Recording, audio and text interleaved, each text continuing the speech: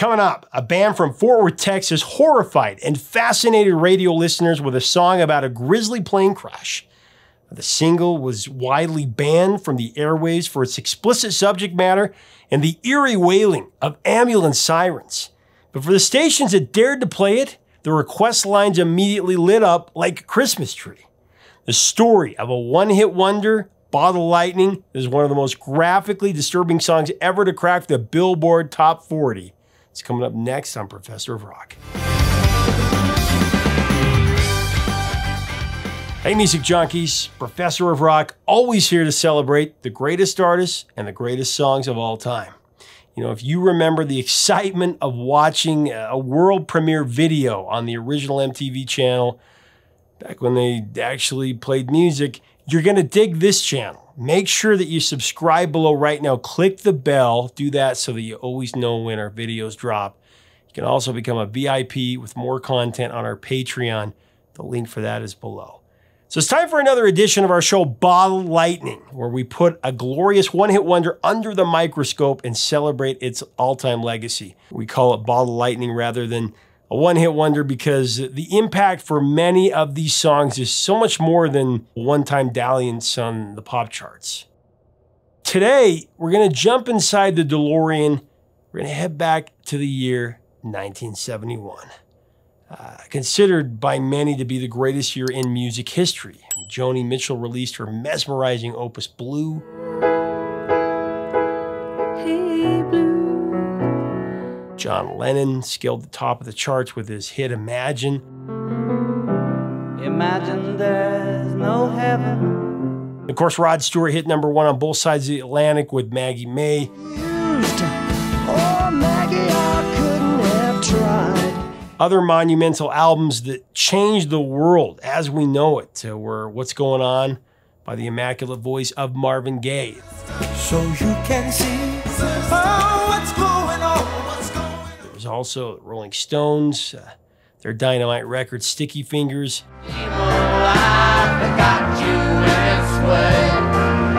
The magnificent record The Low Spark of High Heel Boys by Traffic. That also moved the needle. T-Rex, Electric Warrior, The Who, Who's Next, Carole King Tapestry, Pink Floyd Metal, Janis Joplin Pearl. And then at the end of the year, Led Zeppelin 4 came out and really haven't even touched the surface. The stairway to heaven. It was an incredible year to be sure. In the middle of all this greatness, a band called Bloodrock dropped their only hit. In my view, one of the most disturbing songs ever put to record. I talked about songs that, really freaked me out when I was a kid, either because of a weird, intimidating image on the album cover or a unique lyric that was provocative to my young ears. But as an adult, I am still creeped out by the spine-tingling DOA by Bloodrock.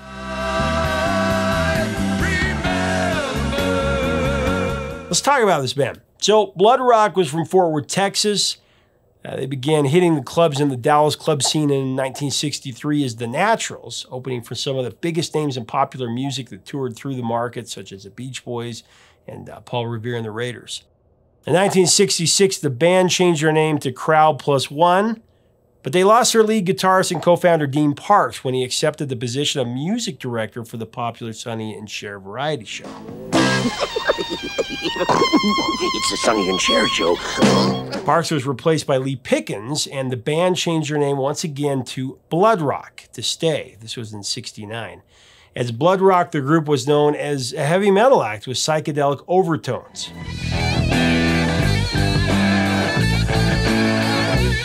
In 1971, Bloodrock released their national breakthrough LP, Bloodrock 2, featuring a chilling piece of gory pulp fiction titled DOA.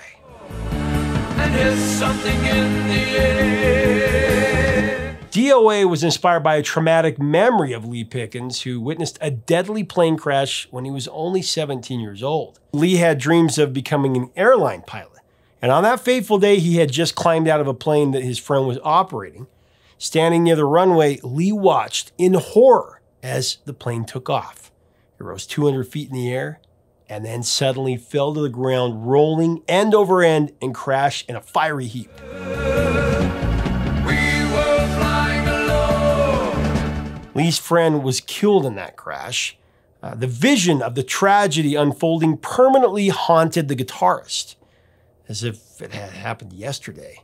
I can't even imagine how terrifying it would be to watch your friend die right in front of your eyes. Lee shared his vivid account of the devastation with his bandmates, and they convinced him to write a song inspired by what he had experienced to work it out.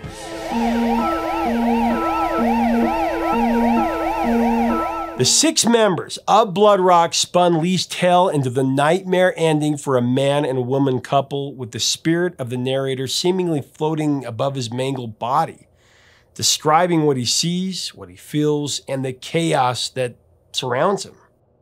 The descriptive prose in DOA, it just paints a ghastly, harrowing scene. In a state of shock, the narrator clings to life, describing something warm flowing down his fingers and pain flowing through his back. He helplessly realizes his inevitable demise. Move my arm and there's no feeling. On the threshold of death, the male victim looks over at his female companion and finds her unresponsive, with a distant stare. The girl I knew has such a distant stare. The most climactic part of DOA is when the narrator hears the EMT whisper softly that he's not going to make it. There's no chance for me. With his very life flowing out of his body, he begs God in heaven to put him out of his misery. Teach me how to die. The ominous atmosphere of DOA is established from the opening note with Bloodrock's keyboardist Steve Hill's chilling Hammond B3 motif.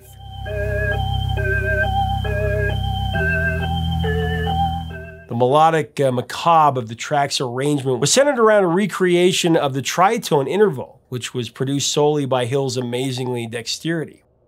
To create the siren effect with the tritone interval, Hill played the Hammond with his right hand and plucked the dirge-like 3-chord bass line with his left hand.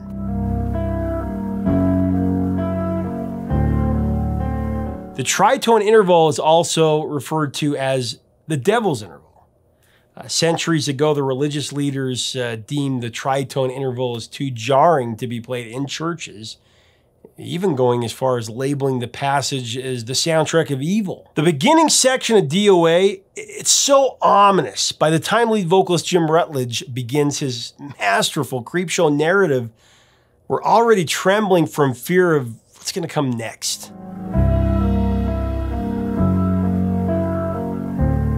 According to Rutledge, the lyrics for the final recorded version of the song were pretty tame compared to the original lyrics that Pickens had written. I guess the original lyric sheet was extremely graphic. All blood and guts, with the crash victims vomiting and getting their limbs ripped off. Pretty dark. The track was toned down for prime time as the first cut on Bloodrock 2 and edited from the LP version that was 8.5 minutes long to 4.5 minutes as a single for AM radio airplay consideration. Someone lays a sheet across my chest. This was easily the most disturbing song to hit the charts in the 70s. Now, death on the pop charts, nothing new. Plenty of songs that, scaled the beat or the charts. Some were delivered with melodramatic storytelling, but most of them were tearjerkers that were downright depressing on paper. But they were sugar-coated with bubblegum production to make them more palatable, for radio play. Songs like Honey by Bobby Goldsboro, that went to #1 of the Billboard Hot 168, one of the biggest hits of that year. Honey, composed by Bobby Russell, evoked instant blubbering for listeners with lyrics like, "It was in the early spring when flowers bloom and robins sing, she went away." Spring when flowers bloom and robins sing, she went away. And one day while I was not at home, while she was there and all alone, the angels came. While she was there and all alone, the angels came. Now, as we further break down these songs, I want to thank our sponsor, Zenni Eyewear. Every day, we look at our electronics, iPads, laptops, cell phones, and the digital blue light can really make your eyes tired. I know they do mine. If you go to Zenni.com, you can design your own frames and make sure that you add blue blocks to protect your eyes from that light. It's really a game changer. Something warm is flowing down my finger. So Bobby Russell penned another #1 hit in 1972 with The Night the Lights Went Out in Georgia. He actually wrote the tune with Cher in mind, but her then husband and business partner Sonny Bono passed on the song. So actually Russell gave it to his wife, Vicki Lawrence from The Carol Burnett Show. It was Vicki who narrated the edge of your seat tale of a cheating wife who was murdered by her husband's little sister. You see, little sister, don't miss when she aims her gun. See, little sister, don't miss when she aims her gun. Pretty crazy. There was also Seasons in the Sun by Terry Jacks. That's a song that we put the spotlight on a few months ago. It also went to the top of the Billboard Hot 100. Verse 3 really tugged on the old heartstrings when Jack sang, "Goodbye Pop, it's hard to die when all the birds are singing in the sky." When all the birds are singing in the sky. Now, before Sly Stallone's iconic Rocky franchise, there was the #9 hit Rocky by Austin Roberts, about a young man named Rocky who was madly in love with an insecure hippie girl that was diagnosed with a terminal illness shortly after their daughter's 1-year birthday party. The song had a schmaltzy groove to it, but the lyrics were very tragic. Rocky, I've never had to die before. Don't know if I can do it. She said, Rocky, I never had to die before. Also in 1975, David Geddes released Run, Joey, Run, about a gun-toting father who was chasing his daughter's boyfriend for getting her pregnant out of wedlock. The song's opening verse goes like this. Daddy, please don't. It wasn't his fault. He means so much to me. Daddy, please don't. It wasn't his fault. He means so much to me. Daddy, please don't. We're gonna get married. Just you wait and see. We're gonna get married. Just you wait and see. Now, tragically, in a blind rage, the father accidentally shoots his own daughter, as when she jumps in the line of fire, and she dies in her boyfriend's arms. We're gonna get married. For those who love cannibalistic gore, there was Timothy, a horror story written by Rupert Holmes, which, of course, we talked about earlier this year. The song was put to vinyl by the Bowies in 1970. There was no sipping of pina coladas or getting caught in the rain in Timothy. Instead, Rupert wrote about 3 friends that were trapped in a caved-in mine. While one of the guys lost consciousness from a lack of food, another friend sold his soul for just 1 piece of meat and had Timothy for dinner. Just a piece of meat. And of course, there was lighter fare before that with Dead Man's Curve and The Leader of the Pack. So many different songs. We should do another feature on all those songs. That's when I fell for leader of the pack. But for straight-ahead blood and guts realism, nothing was more petrifying than Bloodrock's Plane Crash Terrorizer. It took a great deal of courage for a radio station to play DOA. Any music director that reviewed the record when it arrived at the station must have known it was going to be extremely controversial. And it certainly was. DOA was banned by many top 40 stations that refused to play it. Even the FCC, Federal Communications Commission, wanted to outlaw airplay of DOA. I mean, the explicit morbidity of the subject matter was the first issue that concerned the decision makers. The second problem was actually the sound of the sirens on the recording of DOA. The sirens on the recording sounded so real. Drivers that heard the song on the radio instinctively pulled over to the right side of the road, thinking that an active ambulance was behind them.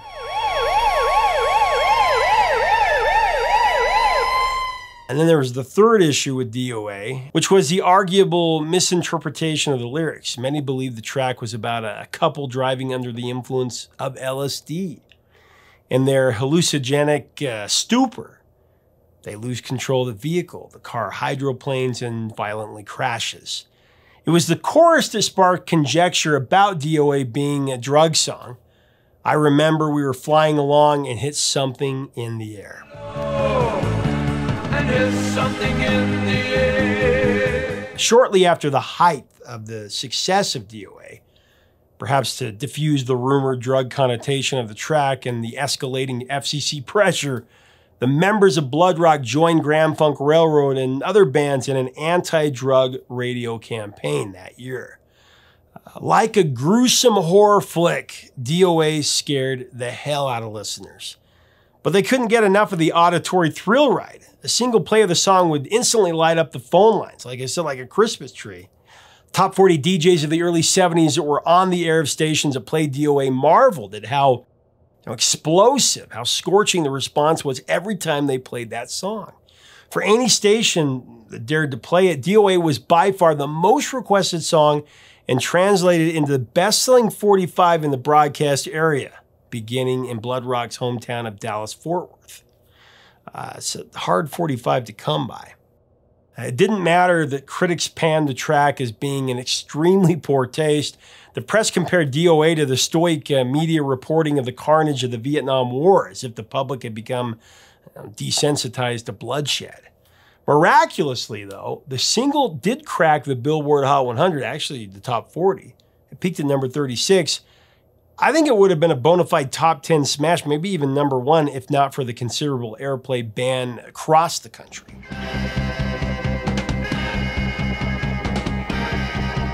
Bloodrock ended up being classified as a proverbial one-hit wonder. The follow-up LP, Bloodrock 3, that started off hot as a pistol. It was riding out the intrigue of DOA, but both singles from that record bombed.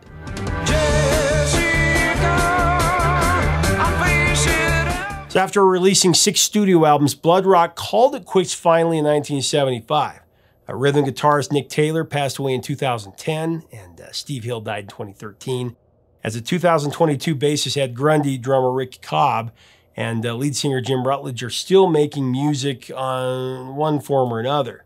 Just not as Bloodrock.